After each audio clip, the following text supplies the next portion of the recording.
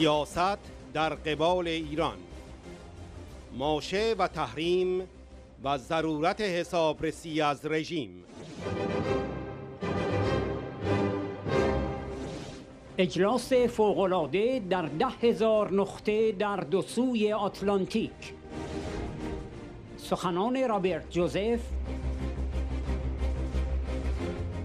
کلیایوت و جولیو ترتزی در آستانه اجلاس مجمع عمومی سازمان ملل متحد.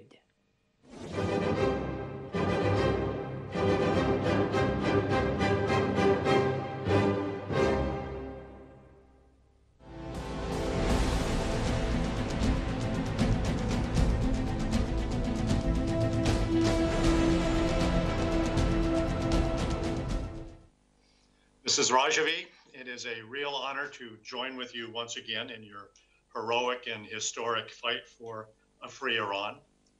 Let me begin by thanking our friends at Ashraf 3 who are with us today.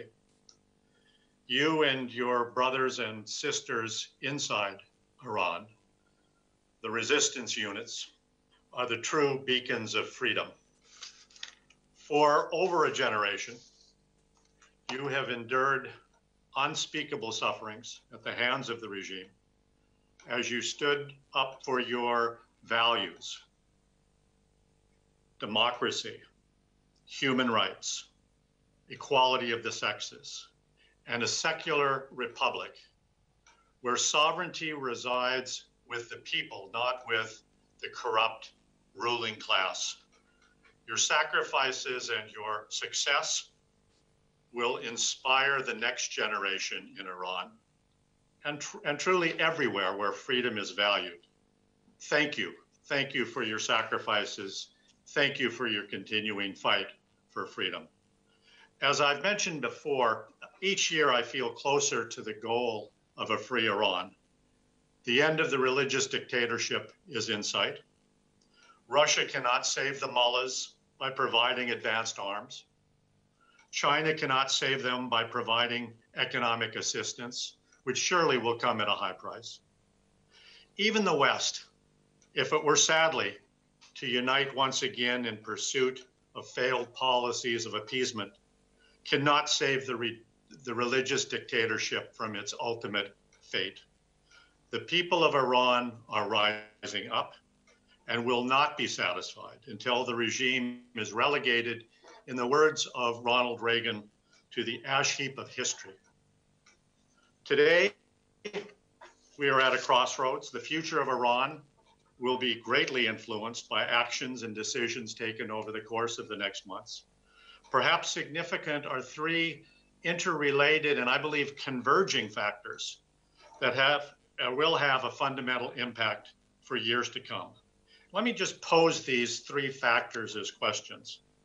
First, will snapback sanctions be imposed on the regime? As we know, the United States pulled the trigger on the UN snapback provision due to Iran's violations of the JCPOA, violations that are documented by the IAEA, violations that no one questions, not even the regime. In fact, the regime openly acknowledges the violations in order to gain and coerce more concessions from the remaining parties of the treaty, particularly the American allies, Germany, France, and the UK.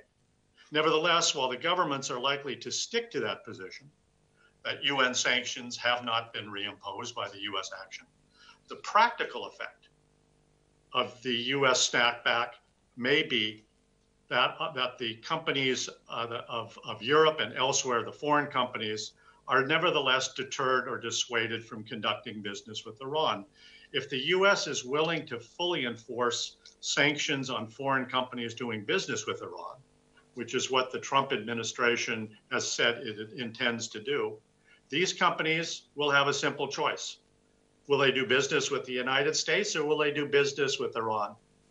And I think the answer is obvious. It was obvious in 2018 when the United States opted out of the nuclear agreement, and it's obvious now. Second, and I think this is likely the 800-pound gorilla question, what will U.S. policy be on Iran in the next administration?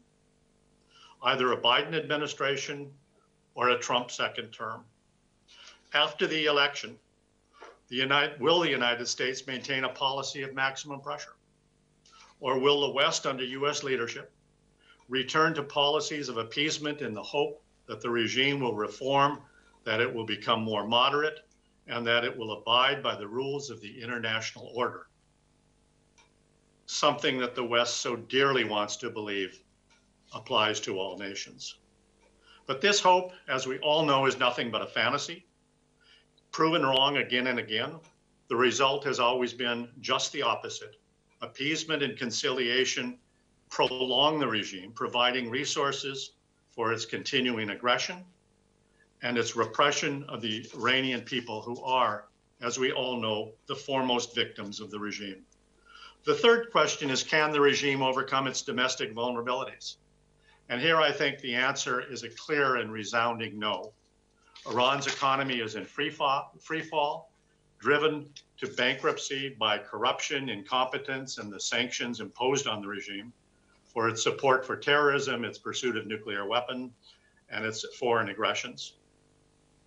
Collectively, these efforts have robbed the Iranian people of their prosperity. And the mullahs know that the people will never forgive them for their role in the deaths of tens of thousands from the coronavirus pandemic, a scourge that continues to ravage the country. The mullahs have lost all legitimacy. The Iranian people are now the greatest threat to the regime. The mass killings across Iran are acts of desperation. The recent Amnesty International report, punctuated by the tragic and despicable hanging of Navid Afkari, the championship wrestler falsely accused and coerced, demonstrates for the whole world the atrocities of the regime, the barbaric torture, and the flagrant murder of those seeking a free Iran. So what lies ahead? One path is to return to failed policies, the failed policies of the past, a path that is often characterized as a choice between diplomacy over war. But we know this is a masquerade. We know it's a false choice, demonstrated by the fact that we have not gone to war in the more than 2 years since the United States opted out of the JCPOA. And we know that the agreement did not lead to a more moderate Iran. In fact, the regime took the billions of dollars it gained, and what wasn't siphoned off through corruption was used to fund foreign aggression, terrorism, and internal repression. The central problem is not the absence of an agreement. The central problem is not the absence of negotiations. More agreements will only lead to more aggression and more brutality. The problem is the regime itself, a regime that will never abandon its quest for a nuclear weapon, its support for terrorism, or its use of terror and murder to achieve its objectives. The second path, the right path, of course, is to continue maximum pressure on the regime. Here, we must not throw the regime a lifeline by pursuing fatally flawed agreements in exchange for more old false promises.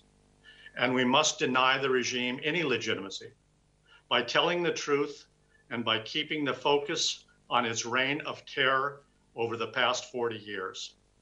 Most important, we must support the democratic opposition outside and inside Iran.